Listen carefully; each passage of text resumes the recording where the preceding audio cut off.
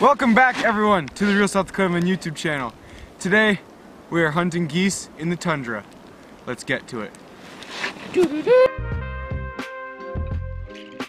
And what we're doing for hunting.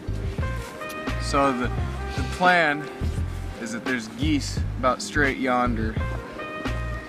And the plan is going to be that when they try to fly to straight yonder, that we're going to shoot them and they're going to die, and then we're going to clean them and cook them and eat them for the Real South Dakota Man video.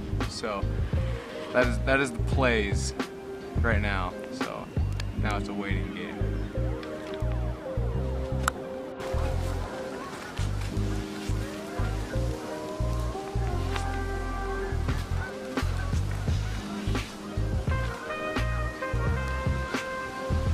They're still over there. Let's just stay here.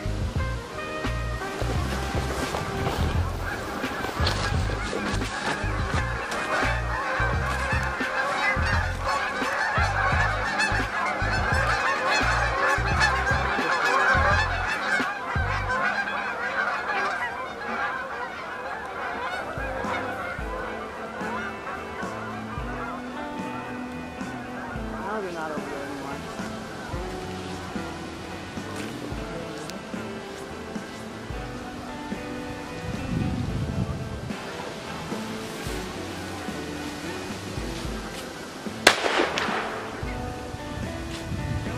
Got the squirrel.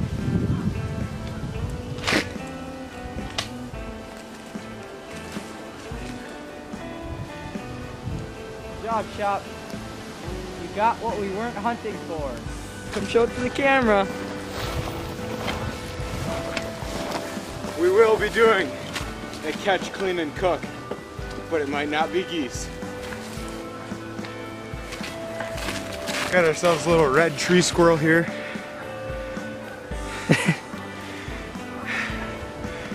He'll be good eatings. I think we should have a little chat. What should we chat about? Is this where babies come from? Is that what you want to talk about? Mid-hunt update. We have killed squirrel. Waiting for the sun to set so we can go back. It is a gorgeous day out here. It's real South Dakota Man weather. Yes. Fake South Dakota men would not stay out in weather like this, but real ones stick it out. Yeah. Club is back yonder. The plays are gonna be to stay here and hope some geese fly over. That's the plays. So I mean, we had a few. We had our chance. We kind of whiffed. Yeah, we kind of. Not too hard. Not like wow, we should have killed those, but more like wow, we shouldn't have scared all those off the water. Yeah. Because those are kind of that was our kind decoys. of a three-way faux pas. Yeah. I mean, not bad. We would have got the squirrel without scaring those up, but well, hopefully we get some more. Alright, so end of midday update. We're in GoPro view because our big camera's battery is on her last leg, so we're conserving that for any actual stationary hunting that we're doing. Right now we have a bit of a lull, so we're gonna go see if we can find any more squirrels or rabbits to make a meal out of. So that is the plan. Straight toad. That is a pretty big squirrel. Look at those little paws on that boy. There we go. We all shot something today. Yeah. That's the goal. All right. Keep moving. Keep on keeping on. There's more animals in here, I know it. Ready for the gag, Mitch? Yeah, I'm ready for the gag. Oh fuck. A triple dog value to stick your tongue through a gun. Yeah. See that? That is taste buds. Yeah, okay. All 9,000 of them. For all 9,000 taste buds. Aerate it. Warm it up. That top note. That cream. Pure vanilla. That's a 10. Got him. Got squirrels, boys. End up with 5. Every time I see this down here, I think Oh, there they all go. Right over our spot. But it's too late. Right over our spot. I know. God. 5:14. 5:14. 5:08 was sunset. We were literally just over there. Man, can't see him on the GoPro, but There's a quite a few. that was what we were waiting for right there. It's a big old rip. We have squirrels, Mitch. It's not. We got squirrels though. We got squirrels. This is not a wasted trip. Chop, what are we gonna do with these? We're going to cook. We're going to clean them and cook them up for you guys. So stay tuned. We'd like to give you fair warning. If you are a member of PETA or any squirrels' right activist group, now is the portion of the video you'd like to skip. If you want to continue watching, you can skip to this part in the video right here. Okay, the first step in cleaning your squirrels is going to be removing the head, the tails, and then cutting the legs at the joint. So we're going to be using this bigger-ish knife to go about that.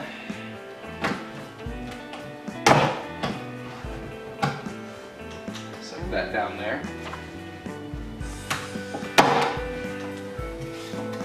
I guess we don't need to. What you really want to focus on with the squirrel is you want the back straps and these hind quarters, so you don't really have to worry about the front legs. And I watched one poorly done video on YouTube, so I am an expert.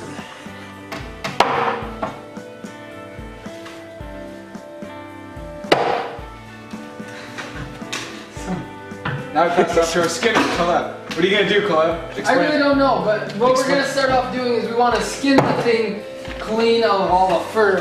So I'm gonna start off with cutting kind of down the center here, just a nice little incision about right there. You don't want to cut into the meat, you just want to get under the skin. There we go. And then you want to pull apart in a motion like so. Here. Kind of like this. It's very frozen. It's not even frozen. Oh, look at that. Fresh squirrel. Make sure you... Grab. If you want to have fun, you can do it with friends.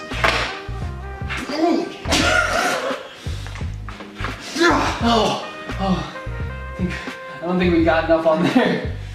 Oh. She's here. This is where our problem is. Kind of snip that right in there. This is out. I thought you were going the other way.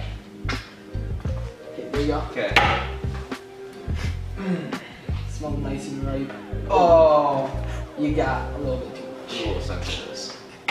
If we feel like it.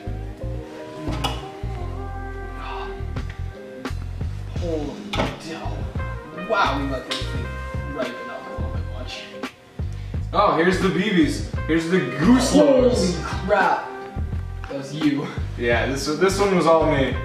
I will admit, 10 gauge triple B, 3.5 inch Magnum shells. Holy marble size. Probably a bit much for squirrels, but you know. Hey, when you're shooting geese.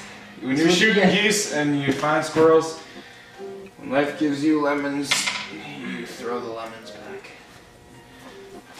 Gah! And just like that. Oh. Yeah. You can make puppets by finding the tendons. See, look.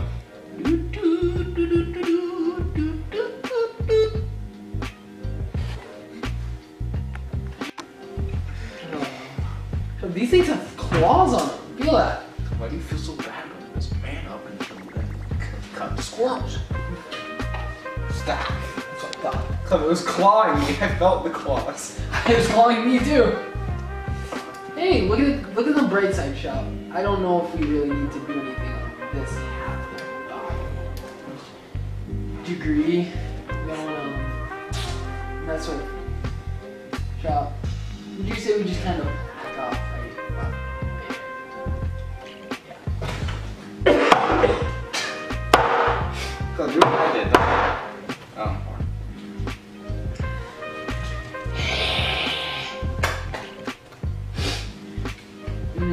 Liver. So you're gonna want to basically just kind of get these legs down to the bone. So you're gonna want to start off doing is just sliding your knife in up here behind this bone up here. Follow that bone all the way down. and then slice in. And that's a piece of meat. And then, I mean, obviously there's more meat kind of hanging around. These things don't have a lot of meat on them, so you kind of gotta get what you can get. And then right here on the back, kind of go in at it again. Take that piece. And then a lot of this is kind of tendon, sort of. So we'll see what we can do. See if there's any good meat here. Just take it all, as much as you can. And then you're gonna want to take the back strap. So this little light area right here is the spine, and you're gonna want to come on either side of that. There's kind of 3 white lines. You want to follow the outside white lines. The middle one's the spine, then you just kind of cut up until you hit the shoulder blade. And then you cut down until you hit the back shoulder blade. You getting this, Mitch? Yeah. And then just kind of want to take it, make a slice so you can kind of get your hands on it. So you just pull back and then you just kind of trim it back off the squirrel. Sorry for the view of this one. The guts kind of came out when we were taking the skin off. But that's okay. Part of the game. Part of the game. Real stuff going. And another back trim. Alright. Just to kind of give you an idea as to how much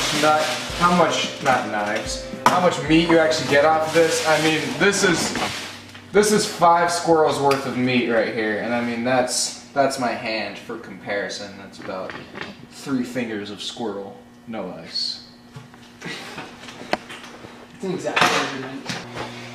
All right, my hands are now officially as red as a lobster from cleaning this in about 900-degree water.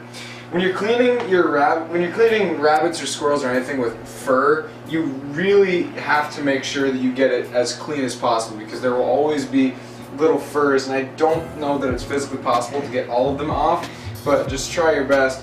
So we've got these clean, they're on paper towel, kind of wicking away that extra moisture.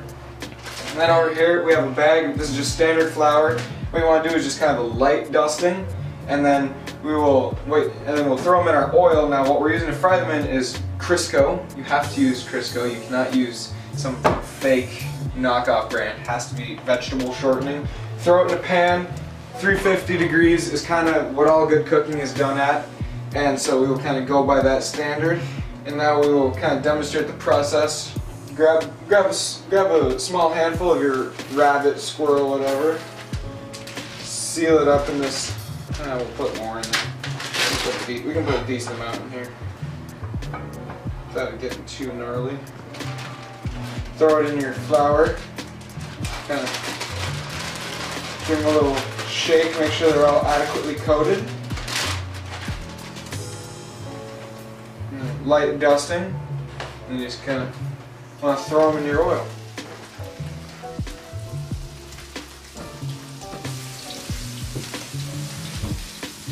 Kind of get your pieces in there, and then when you have all your pieces in there, fry it till it's brown on one side, flip it over, and fry it till it's brown on the other.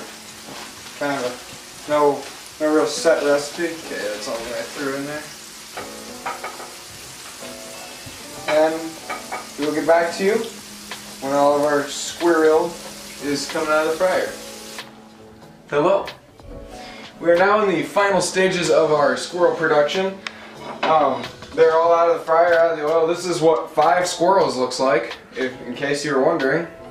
I mean, this is pretty much every bit of eatable meat off of it. So now we're going to season it with a little bit of Lawry's. I'm going to talk about, you don't want to cook the absolute schnoz out of them, because then it just kind of dries them out. They become tough and chewy. I personally like my squirrels medium rare. But now we'll kind of give you guys our first impressions and wrap up the video, so if Meech would like to come out and join us. Alright. This looks like a good piece. Alright. Bless your soul. Tastes like squirrel. It's very similar to a rabbit. Have you ever had a rabbit? I mean, you taste. It's not bad. It's good. We would give this four schnitzels out of 5. I mean, we will eat this plate. We will catch you guys on the next Roast Dr. Club Man video. Stay safe.